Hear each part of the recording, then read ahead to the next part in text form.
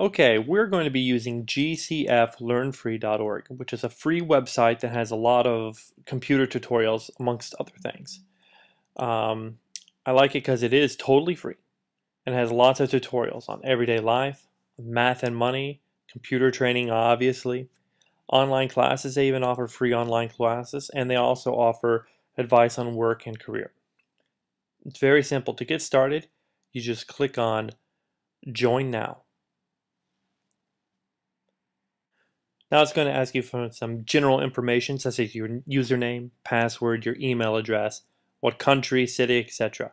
What's very important is that you click I have read and understood. If not, it will not create an account.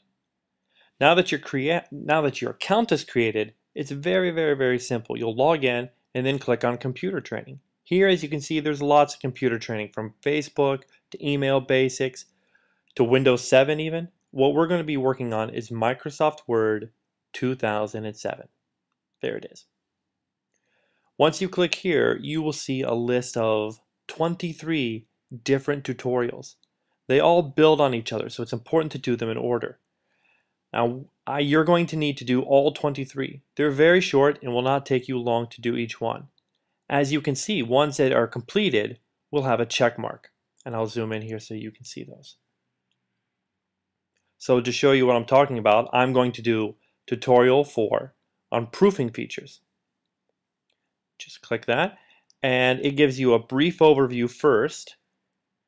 So it tells you exactly what you're going to be learning about. And then when you click the next into the next slide, it gives you in greater detail the specifics of that topic. Some of the tutorials even have a video. I prefer to stick with the slides. I think you get a lot more out of them and you get to internalize it a bit more. When you finally get through it all, click Next. It gives you a challenge, something that you can try to test your knowledge on. It's always good. And then when you click Next, it's going to take you back to the lesson page. And as you can see, I now have a check mark next to number 4, Proving Features, because I've completed it. When you have completed all 23, there is a test that you must do. It's a very simple test. It's only 20 questions long. You can take it as many times as you need to. So there's no way that you should not get a 100% on this. So that is pretty much it. That's GCF in a nutshell. If you have any questions, please make sure to contact your IT teacher with the appropriate questions. I'm sure they'll have all the answers for you. Thanks for watching.